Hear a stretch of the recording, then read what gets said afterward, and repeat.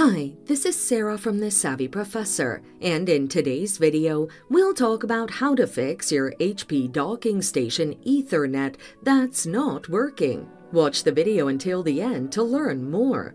Your HP docking station's Ethernet isn't working because of interference from external keyboards and outdated drivers. To fix these, disconnect the external keyboard. Unplug your external keyboard from your laptop and connect your docking station to your laptop's Thunderbolt port. Connect your Ethernet cable back and check if your laptop recognizes the connection. If the problem persists, update your Ethernet drivers. Open your preferred browser and visit support.hp.com.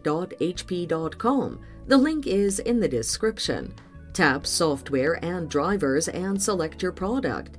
Enter your product name in the search bar and choose your docs driver from the list to download it. Open the executable file and follow the on-screen instructions to install the driver.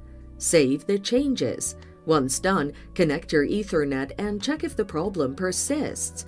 And there you have it. That's how you fix your HP docking station Ethernet that's not working. Thanks for watching. Till next time.